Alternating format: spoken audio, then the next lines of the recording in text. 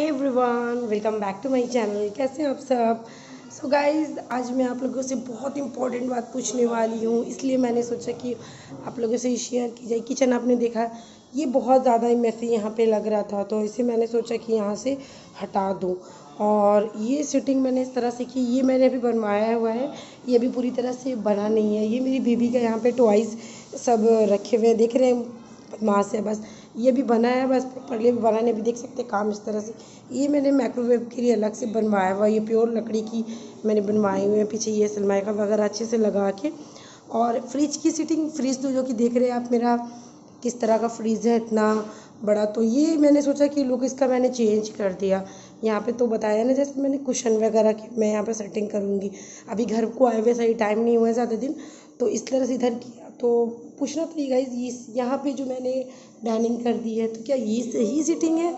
अगर आप लोगों को भी अच्छी लग रही हो तो मुझे सजेशन में दीजिए। मैं बहुत कंफ्यूज्ड हूँ, तो इसलिए मैंने सोचा कि क्यों ना पहले आप लोग से पूछ ली जाए, सबकी राय ले ली जाए। तो गाइस प्लीज़ बताइएगा, ये डाइनिंग एक को कर दिया, यहाँ पे इतना किचन है, पर लोग कह रहे हैं कि यहाँ पे इतना नज़दीक किचन हो गया और ये यहाँ पे है, तो मुझे फिर इसके लिए अलग से करना होगा। सी देख सकते हैं,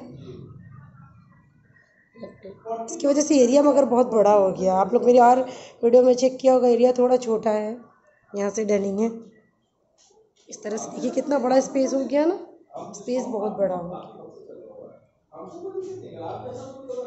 आप लोग जैसे बताइएगा, उसके बाद से हिसाब से मैं इसको सेटिंग करूँगी। क्या हो रहा है अर्ज़म आपका? क्या हो रहा है? क्या हो रहा है? यहाँ पे मैं बेबी को ऑयलिंग करा रही थी। अर्ज़म ज़्यादा मस्ती नहीं बेटा।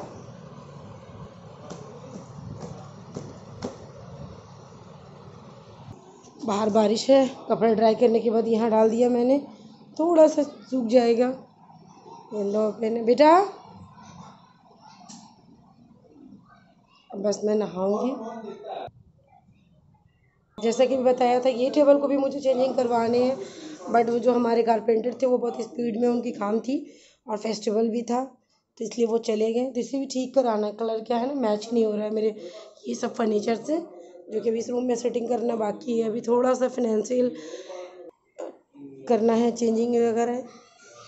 ये मेरा स्टार्टिंग डोर हो गया, ये मेरी बैक डोर है।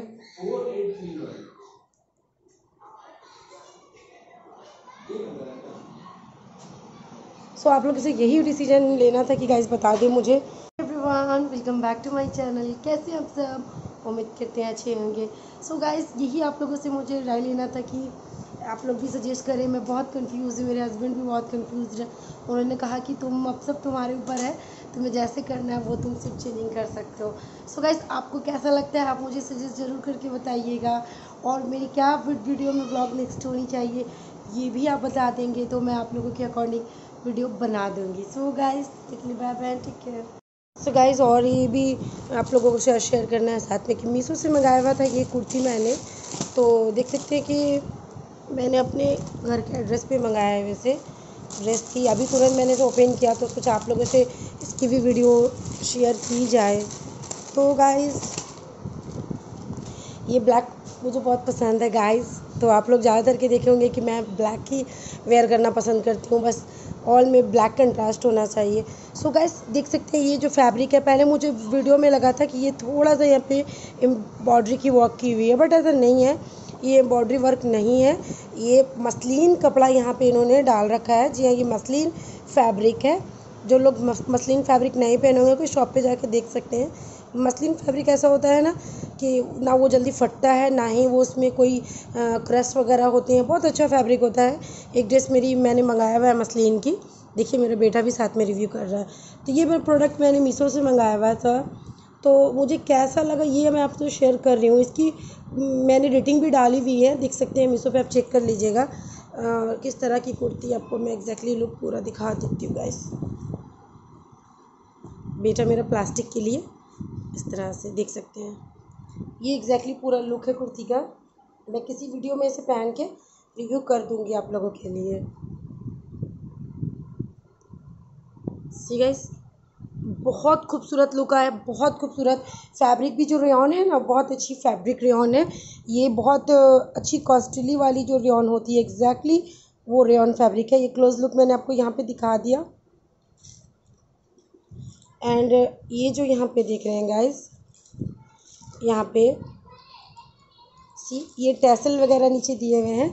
एक फ्रंट में है और एक बैक में नहीं दिया है इन्होंने, सिर्फ फ्रंट में ही 2 दिया हुआ है यहाँ पे। और यहाँ पे इस तरह से ये राउंड किया हुआ है, ठीक है। ये सी कट टाइप का है, एग्जैक्टली देखा जाए तो ये सी टाइप है। एंड स्लीव की बात करें ना, स्लीव इसकी बहुत बढ़िया है। स्लीव इसकी यहाँ पे कट है। गाइस ये कोई प्रमोशन वाली वीडियो नहीं है, मैंने अपनी खुशी से आपको ये शेयर किया,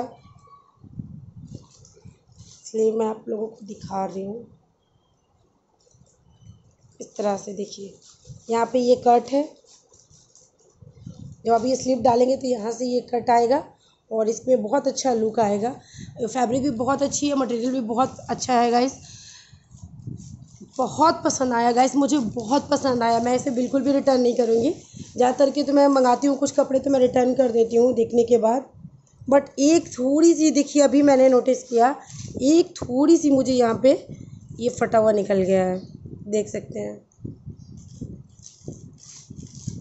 इसके लिए मुझे थोड़ा अफसोस होगा, बट मैं अब इतना छोटा के लिए रिटर्न तो नहीं करूँगी। बट मैं फिर भी कंपनी में बोल सकती थी कि गाइस इस तरह से आपने क्यों दिया मुझे, छोटा सा कट है। ये भी मैं अभी देख रही हूँ।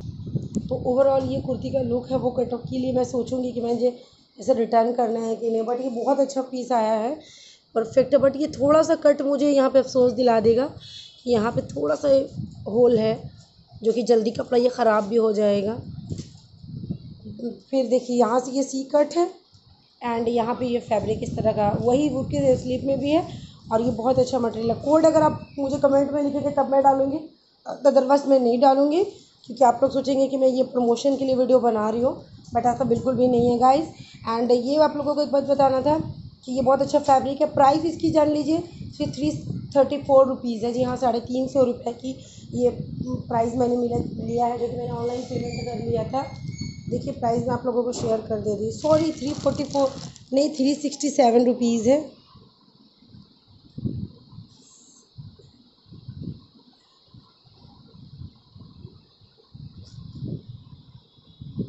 जी हाँ, 367 रुपीज़ है गाइस। सो गाइस इसके मैं नेक्स्ट वीडियो में पहन के दिखा दूँगी कैसा लगा आप लोगों को। ये थी, और भी मैंने वीडियो में रखा हुआ है, मैं बना के आप लोगों को दिखाऊंगी।